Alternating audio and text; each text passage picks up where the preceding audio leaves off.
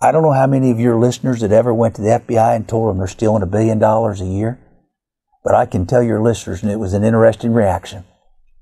That phone in the FBI's office was ringing off the hook. It reached the Attorney General. It reached the Director of the FBI. This became the largest white-collar price-fixing case in U.S. history. If one goes to the FBI museum today, at the FBI headquarters, it has all the equipment I wore undercover in the museum. Steven Soderbergh is the one who bought the rights for the book The Informant from New York Times. He had a script written in the year 2000. We walked the red carpet with Matt Damon, and we were at the premiere, and I met those FBI agents at 6 o'clock in the morning, Monday through Friday, for 3 years. And wore a wire 8, 9, 10 hours a day, every day for 3 years. One of the longest durations of anybody wear a wire in U.S. history.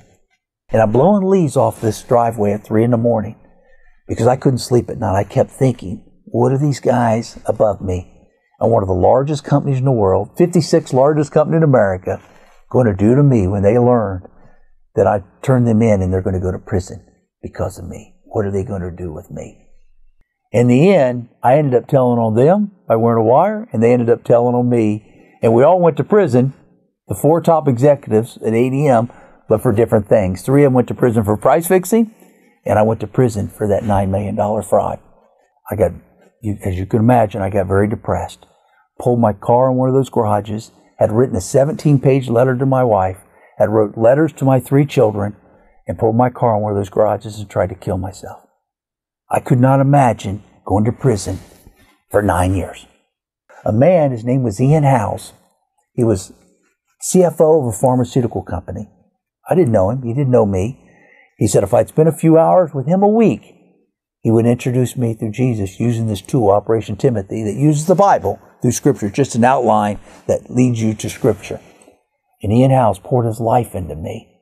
My second week in the prison, a man named Chuck Colson showed up. Like Ian Howes, he read about me in the newspaper. He read about me in the Washington Post. In the 1970s, Chuck Colson was the White House counsel for President Nixon. His office right next to the Oval Office. Chuck Colson went to prison for the Watergate scandal in the 70s. And he read about me, and he saw a lot of himself what he was reading when he read about me just going to prison in 1998, 22 years after his case had happened in 1976. So he showed up at prison. I didn't even know who he was. And he started telling me the same thing Ian Howes was telling me, that it was the beginning of my life, and I was going to find my true purpose in life. He talked about how he went to Brown and Ivy League University, and I went to Cornell, and how he became top of his game in politics and at the White House, and how I became top of my game in corporate America, both of us in our 30s, and both of us ended up in federal prison for $20 a month.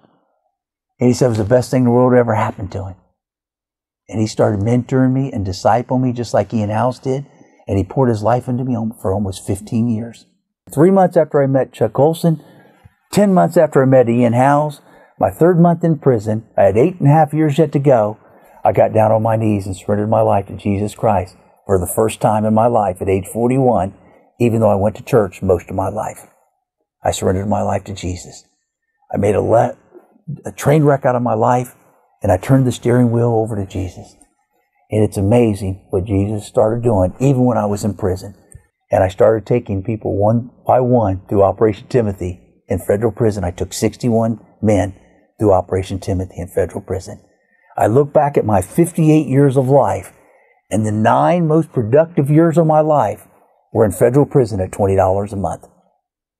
After earning 7 figures for 8 years in a row, and then 9 years at $20 a month were the most productive years of my life. In reality, I became a free man in prison, and I was in prison prior to prison to that life of materialism, to that life of greed. It took all those distractions to be stripped away from me for me to get to know God. How great the love of Jesus Christ.